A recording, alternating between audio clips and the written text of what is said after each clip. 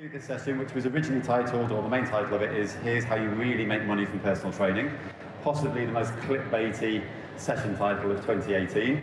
I want to point out that that wasn't my original choice, the session title, so it just puts a little bit more pressure on me to offer something jaw-droppingly insightful and groundbreaking.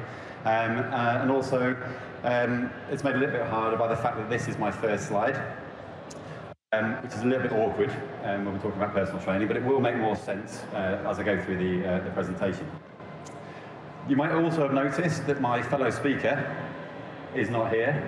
So unfortunately, Depanda Volheina from Fitness Hut in Portugal had some visa issues, and he's not able to join us today.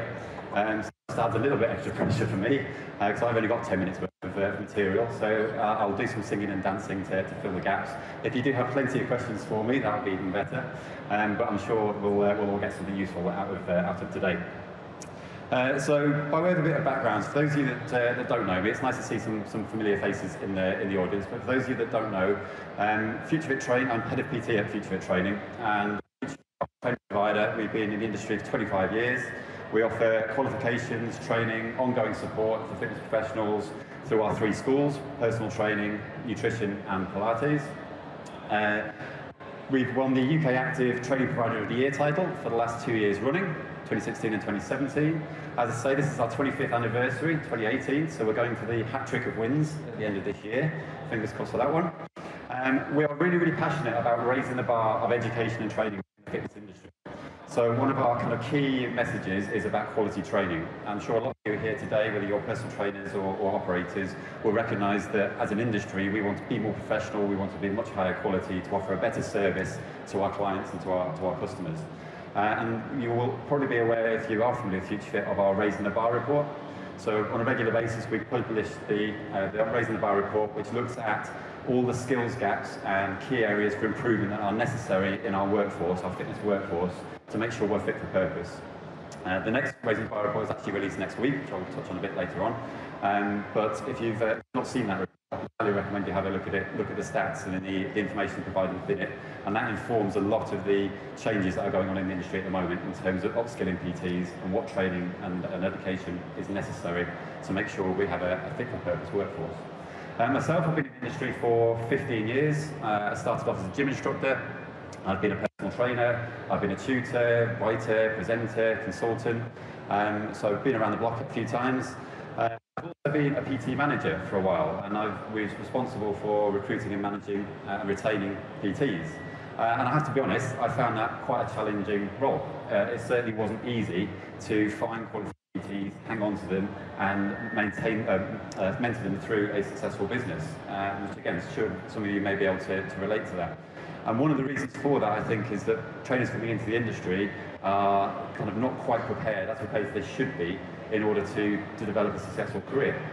So, as you'd expect from myself, coming from a training provider, I think a lot of the challenges and the questions that we face as an industry boil back down to the correct training and education at the point of qualification. So that's a point I will touch on a little bit later on. There's 2 main points I want to talk about today. I'm going to talk about some principles rather than specific methods and tools. So any of you expecting guaranteed 6-figure business plans, I'm afraid that's not what I can offer you today. So I'm going to be talking about some fundamental principles. As I've got a little bit of extra time, I want to start off though with something a bit different. I want to talk about the fundamental drivers for success as a PT. So these are kind of very simple principles, but I think it's something that will create a mindset shift, particularly new personal trainers coming into the industry who are perhaps wondering why they're struggling to make a good go of it. So I firstly think that to be a personal trainer, you have to be good at what you do. So that should go without saying. So you need to be good at getting clients results. That's through exercise coaching, through sound nutrition advice, through lifestyle management, through behaviour change. We have to fundamentally be good at being a personal trainer. But being good at a personal trainer and being good at your profession doesn't mean that you can run a successful personal training business. Anyone seen, hang on, I've got the wrong slide. Good start. Everyone read the book, The E-Myth by Michael Gerber? Only a couple of you, interesting. So the E-Myth by Michael Gerber is a really interesting book. It's a game changer for me. Basically, the premise of the E-Myth is that just because you're good at a particular job doesn't mean you can run a business based on that job. It was a penny drop moment for me as a PT. I realized I was good at helping clients, getting results for clients, but when it came to creating successful business, earning more money, I needed to develop a whole new skill set around sales, around marketing, around systems. So as soon as I read that book, it was a game changer for me. I can highly recommend you read it. There's now umpteen different versions of that book available for all sorts of different careers now as well. So Michael's written versions for doctors, for lawyers, for physicians. I don't know personal trainers as yet. I'll be hopefully with him on that. I don't know. But I can highly recommend reading that book as a mindset shift for what you need to achieve to be a successful PT. So as I say, what we're going to look at today is some fundamental principles, not quick fixes. There's no step-by-step systems that will guarantee you success. There's no foolproof methods that will instantly turn you into a six-figure trainer overnight. I don't personally believe you can get a quick win or a shortcut to a successful PT business. It takes a long, long time. It took me a couple of years to get up to the level where I thought I was comfortable in terms of my earnings, but I never once thought, this is too hard for me, I'm going to give up, it's not working. I knew it was going to be a long, hard process. The two fundamental principles I want to talk about, you might have heard the adage, teach a man a fish, give a man a fish, you can feed him for a day.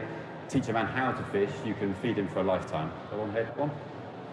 So along similar lines, I think in terms of personal training, the question that we should be asking perhaps is not so much how do you make money as a personal trainer, but what skills do you need to make money as a personal trainer? If we can teach those skills to people, teach the principles to people, we've got far more likelihood of a long-term success.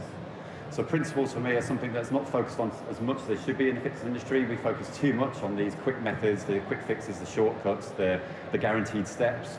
When if we taught the principles, people can figure out their own ways of doing things. Okay? So the two main principles I'm going to talk about today. And I say we have got a little bit of extra time here. Because Vilhana's not here, I will be hopefully answering a few more questions towards the end. He did actually send me his slideshow, all 52 slides of it. So I didn't have a chance to learn all those yesterday. But interestingly, a lot of what he was going to talk about supports what we're going to talk about. And there's a couple of quotes, a couple of slides that he included that I will try and remember to reference as we go through. So the first couple of principles I'm going to talk about. Sell the client what they actually want. Very, very basic marketing and sales principle. We can more closely match what the client wants with what you are offering. Intuitively, you're going to sell more of it. Now, it's a very simple marketing and sales concept, but it's something I don't think we do particularly well as an industry. And the reason for that is that it's only recently we've started to truly understand what personal training is, or what it can be, what it could be for our clients. And if our trainers don't understand, if we don't understand what we're offering, our clients have got no chance. But if we can work on that, if we can make sure we closely match that offering with what they want, we're going to sell more. And the second thing we talk about is quality PT leading to better PT retention. So this is best illustrated by a quote that I read in a magazine a few weeks ago. There was a small studio owner who was asked the question, how important is personal training, or how are personal trainers to your business? And his answer was very, very interesting. He said, personal trainers are very, very important to my business because they're the main source of income. And I thought that's quite interesting. I'm not saying that personal training shouldn't be a direct revenue stream as an operator, but I think to focus on it as the primary source of revenue is potentially missing a trick. I think if we can look at retaining members, using PT as a retention tool, that has got huge potential for increasing that bottom line. Again, we'll go into that in a little bit more detail later on. So, back to this slide. No one actually wants personal training. This is a drum that I've been banging for a long time now. I mention it to students on our courses, which often takes them by surprise. But the reason for it is that I think we have, as an industry, we have confused our profession, our trade, personal training, with what clients actually buy from us. So I'm going to use an analogy. I like using my analogies. If you go into a car garage because you need some work doing on your car, and you go to the mechanic and you say, right, I need new brake pads, I need new brake discs, and I need a new set of tyres. What are your labour rates? And the mechanic says, we charge £60 an hour. do you say to that mechanic, great, I'm going to pay you for 3 hours then, I'll pay you 180 quid for 3 hours to do some mechanics on my car. That's not what we do. What we say is, I need some new brake pads, new brake discs, new tyres. How much will that cost? We ask, what is the cost of the result that I want? And it should be the same with personal training. But we don't do that. We ask, how much is personal training? How much is your profession? Yeah, so does that make sense to people? And it's no wonder that personal training clients then get confused because they go along with this. They will ask us, how much is personal training? We tell them £40 an hour, £50 an hour. And they go, oh, right, okay.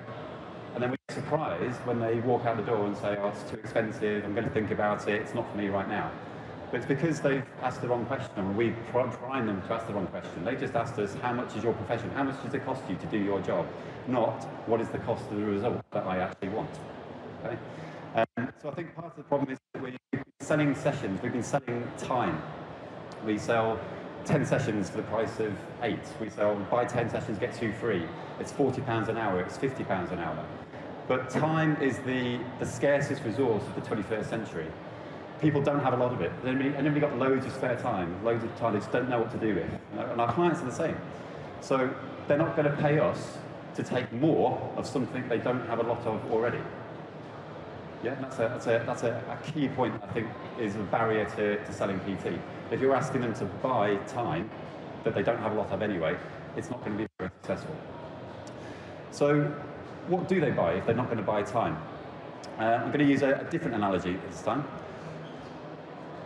You probably didn't expect to see a picture of a drill when you sat down this morning, but this is a really, really key one for me that really hammers in this point that people don't buy the process, they don't buy the profession that we do, they buy an outcome.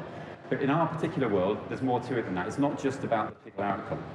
So a few weeks ago over Easter, I did the classic British thing. I did some DIY, or butchery, as my wife called it, at home.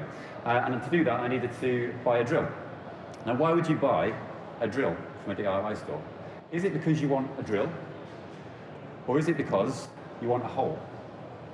Do you want the outcome? Digging a little bit deeper, did I want a hole in my wall? Or actually, did I want the ability to hang up a little picture of my little boy that makes me smile every time I walk past it? Okay? Again, you probably won't expect to see that this morning either. That is my little boy, by the way, eating an ice cream, wearing a Fireman Sam costume. And for those of you that are wondering, yes, he is wearing nail varnish. It's 2018, what can I say? But that guy wanted to hang up that picture that makes me smile. I wanted to feel good. So what people are looking for really is not the process, not the system, not the time they spend with you. They're looking for a result or a solution to a specific problem. Ultimately, they want to feel good, whether that's emotional well-being, physical well-being, whatever it is. They want change for the better, and that essentially is what you are selling to your clients. Okay? So how do we do that? We need to somehow package it up. We need to present the offering, present the service and the product that we have in a way that matches the wants and needs of that particular customer. Again, this is where I think we have had a bit of a disconnect over the years. Difficult to go into too much detail with this right now, even though I do have all this extra time. I didn't have enough time to plan out some extra slides. But this next one will hopefully illustrate the point in a succinct way in terms of how we present our services as PTs.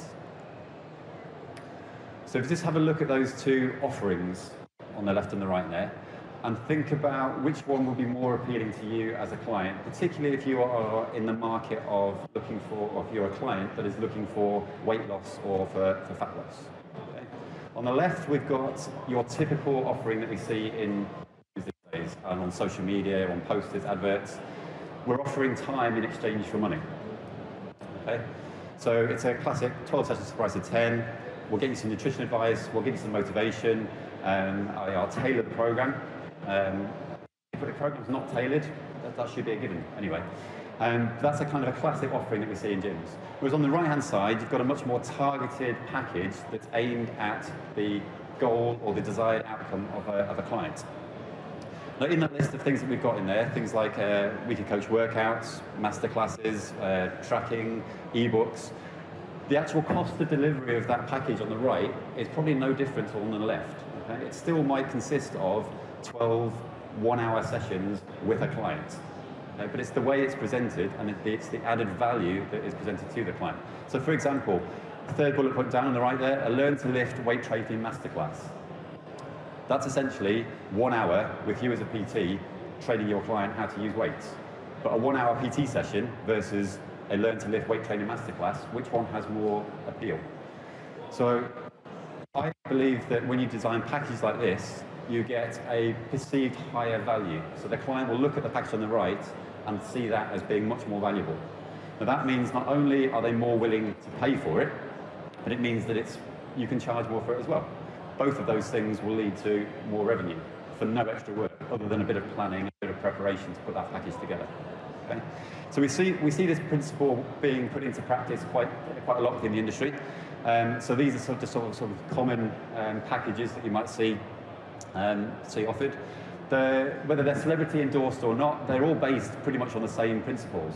So I've chosen fat loss and body transformation just because it's the most popular market. But all of these principles, all of these packages, they'll be based on the same concept of, for example, creating a calorie deficit, introducing more exercise into somebody's daily life, making them more physically active. All the same things, it's just the way it's presented. So it might first seem like I'm kind of endorsing these kind of quick fixes and these fads that I argued against earlier on, but you can do this in an ethical way. You're all qualified PTs, or you work with qualified PTs. You've got the technical knowledge in terms of the nutrition advice, the training, the lifestyle management. This is just purely a way where you package that up and you offer it to clients. Okay? Everybody working on that so far? Everyone see the difference between offering basically your time for money versus offering a solution-focused package. Okay. So that's my first kind of overall point. I'll come back to some questions on that a little bit later on. Second point I want to talk about is, as an operator, how we make more money. So quick show of hands, how many of you are responsible for recruitment and management of PTs? Okay. So this is about as controversial as I'm going to get today. I play it very, very safe. But hopefully this will be again, another penny drop moment that might help change the way we offer PT in our businesses. So there's two common models for generating revenue from PT that we see in the industry currently, and I call them direct methods. So the first one is where the PT pays a license fee or pays a rent back to the gym. And the second model might be where you have an employed model for PTs, you pay a salary for PT, but the gym member pays a fee for the PT to the gym. The revenue comes directly from the member. Both valid methods, both current models that are used widely within the industry by different operators and different employers to varying levels of success, and they can work very well. But I think we're probably missing out on a key focus here that works in tandem with these two models. We haven't really focused too much on the idea of retaining members and the impact that has on our client retention. Hopefully I wouldn't need to argue too much with you that if you can retain a member for an extra month, an extra 2 months, an extra 3 months, the impact that has on your bottom line is pretty significant. Okay? Anybody want to argue with that one? Okay. I'm glad about that, so I've had to come back. So if we can demonstrate that retaining members is possible, or it can be increased through personal training and a better personal training service, then we have a direct reason to focus on PT as a retention tool. And it just so happens there are stats out there that support that. So a few years ago, Dr. Melvin Hilsden did the TRP 10,000 study, which some of you may be familiar with. You search that online, there's loads of information in health club management in particular. It was basically a survey done on 10,000 gym members, analysing their behaviour across a range of different measures. But one of the things that they found was that gym members who have regular personal training are 30% less likely to cancel their gym membership than people who don't have personal training sessions. And it's worth noting that the definition of regular PT was a gym member that's had at least 4 sessions of PT in the previous 3 months. Okay? At least 4 sessions of PT in the previous 3 months. So that shows you just how little it takes to have a significant impact on member retention. The impact that will then have on revenue generation is obviously down to your individual businesses and your individual models, but that's why I haven't got any specific figures on that, but it can have a significant impact.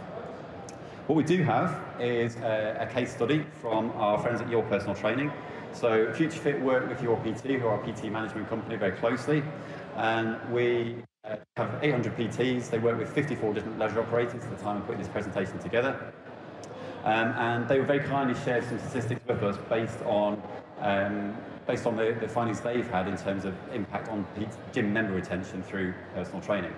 So through surveying all the gym members from their current operator clients and their PTs, they have found that personal training extends the member length of stay to 18 months across more than 2/3 of their membership base.